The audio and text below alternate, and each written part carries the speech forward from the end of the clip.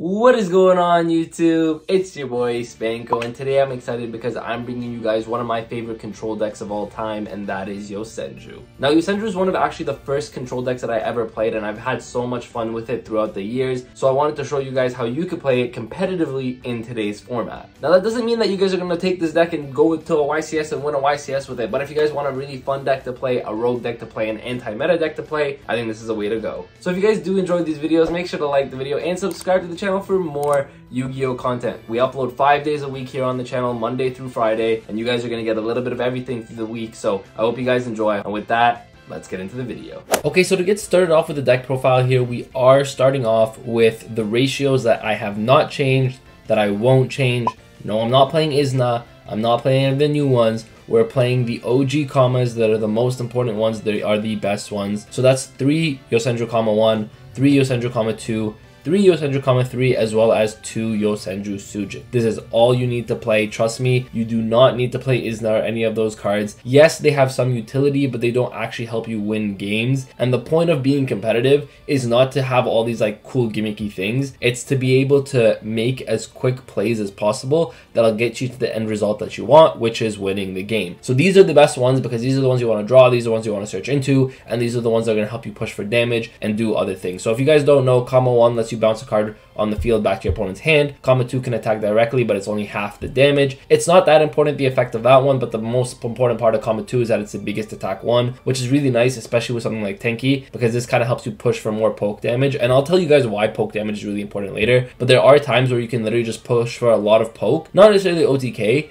but you can end up burning your opponent for game later on, and it's very, very important. So that's why comma 2 comes up here and there, even though that she does only half the attack damage if she attacks directly. And then 3, 3 searches your 1 or your 2 if anything else does battle damage, right? So this is really important. Yosenju Sujic is really good because it's an honest from hand if need be, but the best part about it is at the end of all your normal summons, because these are all normal summon themselves out, right? So at the end of all your normal summons, you summon your Sujic, you can activate the Sujic effect, you can pick one of them to boost their attack by 1,000. So that's really important as well because, again, you can boost something like comma 2 for 1,000, and then the battle damage is still going to be halved, but it's going to be at 2,800 now. So you're going to be doing 1,400 directly, even through monsters. So that's why Sujic is really good. That's why these are the best ones. And for anyone also, sorry if I skipped over it, but if anyone also is not familiar with Yosenju, what all of these cards do essentially is when they're normal summoned, you can normal summon another Yosenju that's not the same name from your hand. So you can go normal summon comma 1 effect to normal summon comma 2. They're not special summons, and that's very important. They're not special summons. They're all normal summons, right? And then comma 2, for example, normal summon effect, you can actually summon a comma 3, but you can also summon another comma 1 from hand if you had another one. So that's really important to note, because even if you don't have 1, 2, and 3 in your hand, if you have like 2 1s and a 2, then it's fine because you can still get all 3 on the field. So these are the best ratios. I would not change these up at all. These are like the ratios that I swear by, and if you want to be competitive and if you want to be able to win games as much as possible, if that's possible, these are the best ones for you. Then moving on to the spell cards, we are just playing a bunch of draw power and power spells essentially. So we're playing 3 Extrav. We don't need the extra deck too much in this deck, so Extrav is very important. Getting extra cards to your hand is very, very powerful. 2 Pot of Duality, of course. Again, like I said, this is why it's important to note that these are all normal summons, because you can use Duality in this deck, and Duality just helps you pick the card that you want to add to your hand. So this card's insanely powerful. 1, Called by the Grave. Called by the Grave just has so many uses, so many applications. And 2, Fire Formation Tenki. This actually came to 2 in the most recent ban list, and it's actually really important that it's at 2 because all your monsters are Beast Warriors, and so for that reason you can pretty much search any missing piece that you need. Now, just before I get into the traps, because you guys can see we are playing a lot of trap cards, just before I get into them, I do want to talk about, there's one thing that you guys might be looking at this and being like, why aren't you playing it? Okay, so I'm not playing Ash Blossom, and I know people are going to come at me for this, and people are going to be like, but Ash is so important in the game and the format today. It is, don't get me wrong. Ash is a very important card in today's format. However, in this deck, you really want to focus on going first. You really want to focus on building your boards, and sometimes Ash, funny enough, is a brick for you, and you never really want bricks in this deck, unfortunately. So games 2 and games 3, if you know you're going to be going second, yes, you can side in hand traps. Nibiru is a great card in this deck, for example, because all your Yosenjus come back to your hand at the end phase. So for that reason, Nibiru is always going to be good for you, right? So once you go into your side deck, post side, you can do some things, but for the main deck, you really want to focus on going first. You really want to be able to win those games, especially as soon as you go first. You set your traps, and those traps are going to do all the work for you, right? So speaking of traps, you are playing 3 Rivalry of the Warlord. This is the only floodgate that you're playing. Essentially, each player can only control 1 type of monster, and all your monsters are Beast Warriors. So Rivalry is really, really good in this deck. Rivalry does hurt a lot of other deck, so that's why this card is insanely powerful. Oh, I should mention, actually, technically, Macrocosmo here is also a floodgate, but we'll get to Macro in a little bit. But yeah, Rivalry is the main one you're playing here. Then you're playing 3 Trap Trick, because Trap Trick is essentially going to get you into any of the other traps that you guys are going to see. So here you're going to play 3 D-Barrier. Yes, we're playing D-Barrier in the main deck. Now, I know Despia has kind of fallen off a little bit in terms of popularity. Now, the deck is still insanely powerful, but yes, in terms of popularity, it has fallen off because Sword Soul is picking up some hype. We got Punk Therion, Synchro is picking up some hype, but that's okay because D-Barrier beats them all. Pendulum is even picking up some hype, right? D-Barrier beats that as well. So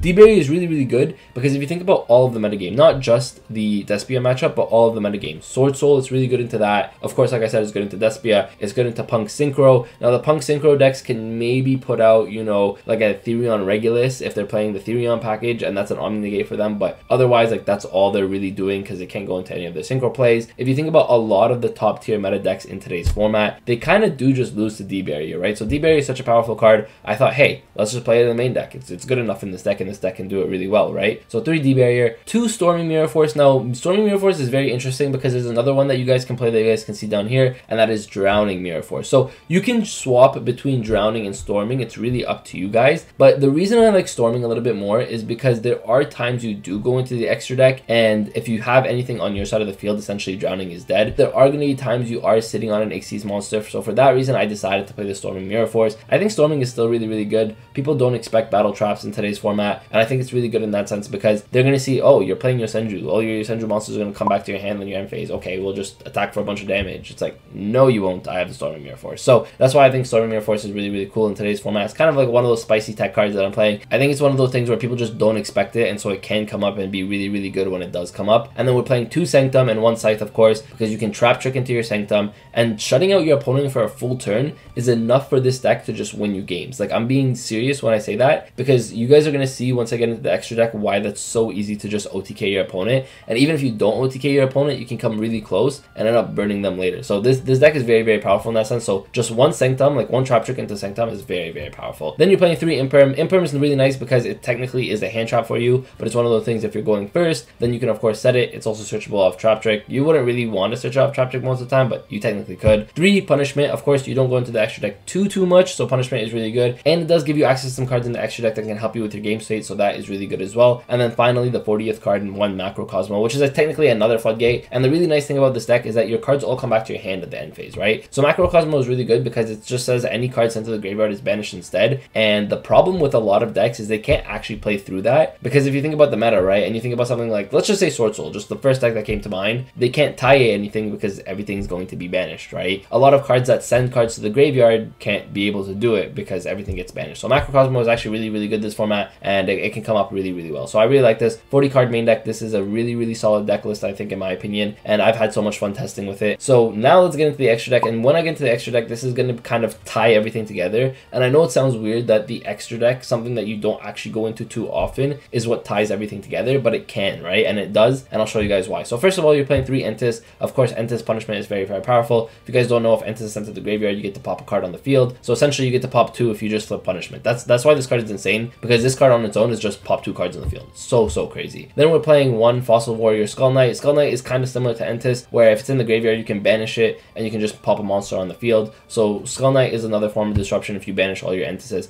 The reason you're playing 3, and you guys are going to see we're playing multiples of everything, is of course because we're playing Extrav. So you want to at least have 1 of them. So that's why we're just playing the 1 Skull Knight as like technically a 4th Entis if needed. But then we're playing 1 Feargy and 1 Omega. Now you guys might be wondering, why are you making Feargy? Why are you making Omega? How are you even doing this, right? Well, the thing is, you're never actually going to be making Omega. You're never actually going to be making Feargy. They actually are pretty good punishment targets, because if you send Feargy, for example, off a punishment, Feargy has an effect when it's sent to the graveyard. You can draw a card and put a card to the bottom of your deck. So if you do happen to draw your Scythe, you can put the Scythe back into your deck, right? And you have a Sanctum set, you can put the Scythe right back into your deck, and you get to draw a new card, right? So Feargy is really good in that sense. Omega has an effect in the graveyard, where essentially you can target another card in your graveyard, and then you can shuffle this card plus the other card back into your deck. So it's really powerful because you can, technically, if you lose some of your Yosenjus, you can put them back into your deck, and then you have more resources. So it kind of helps you just resource a little bit better. You don't go into it super often, but when it does come up, it's really, really powerful. Then we're playing 3 Cowboy. Now this is a card that I want to talk about. Cowboy in this deck is so good. And essentially the reason for that is because, as you guys can see, the Yosenju monsters have pretty decent attack points, right? You have 1600, 1800, 1500. Suja can boost anything by 1000.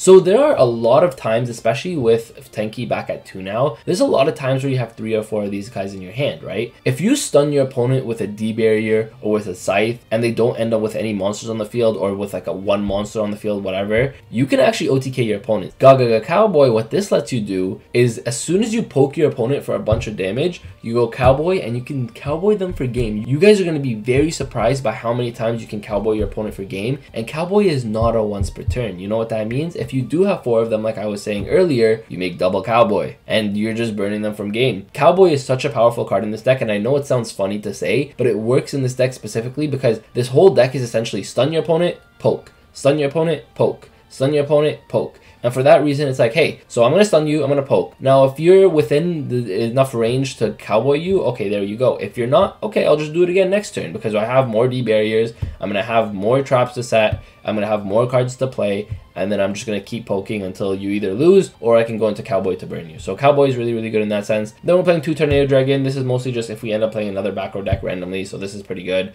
2 Zeus, because sometimes when you do have Cowboy or you do have Tornado Dragon, and let's say you have Tornado Dragon, you pop a card, you attack, you can make a Zeus, and Zeus becomes really powerful, so I like 2 of that. And then 2 Baguska, because Baguska is just insanely powerful in today's format. And if you see a matchup where you're like, if I just put a Baguska down, they lose, then this is a situation to do so. So that's why you're playing these. This extra deck is really, really good. It ties everything together. I think this deck is super, super fun. I think you guys should try it out yourselves. Trust me when I say this is the competitive way to play in today's format. You don't want to be playing really random cards that you might be thinking, oh, but Isna lets me draw a card, or lets me do this, or doesn't matter. It doesn't help you win, and that doesn't matter for you then, right? So that's why this deck is very, very powerful, and I think I'm enjoying this deck very, very much. So that is it for today's video. I hope you guys did enjoy. This is my take on how you can play Control Yosenju in today's format. Now, the nice thing about Yosenju is that there's so many different ways to play Yosenju. You can play going second Yosenju, you can play the going first, which is what we're doing today. If you guys want to see different variants, let me know in the comment section down below and I can get that done for you. So I hope you guys enjoyed today's video. Appreciate every single one of you. Make sure to like and subscribe if you guys did enjoy. I really hope that we can continue to grow together as a community, continue to get better together as a community. I appreciate you all. Thank you all for watching, and with that, Spanko signing out. Peace.